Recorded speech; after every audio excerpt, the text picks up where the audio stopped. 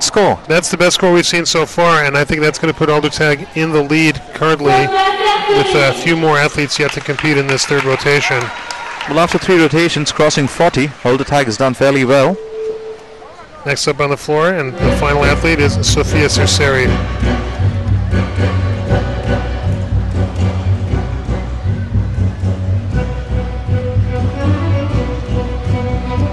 First tumble pass.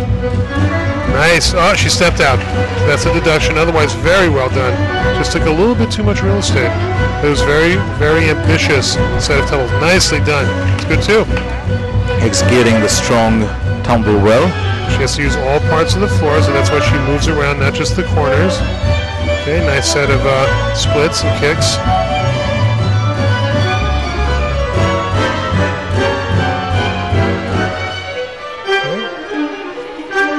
Parts of her routine are quite dance-like. Nice spin. She lost a little bit of control there at the end of the spin.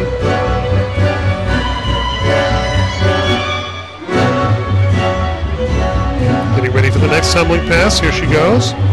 1, 2, 3. Very ambitious spin at the end.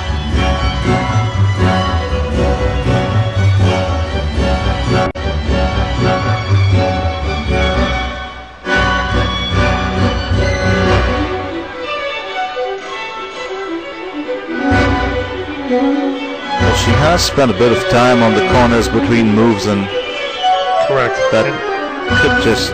Well, what that basically does, it just shortens the amount of time available for the other stuff. So it means that lowers her degree of difficulty. Well executed. I think the artistry was good. I do agree with you that she did spend a fair amount of time in sort of transition between elements. That could end up costing her. But I think that's the best we've seen so far from Serseri today. First tumble pass, and this is well done. And watch what happens on the landing. She just steps a little bit outside the perimeter. That's going to wrap it up for the athletes for this third rotation. Of course, we still need to wait for the score for Serseri. But until we get that score, Jona Aldertag of Sweden is in the lead with 40.2 points. Landestein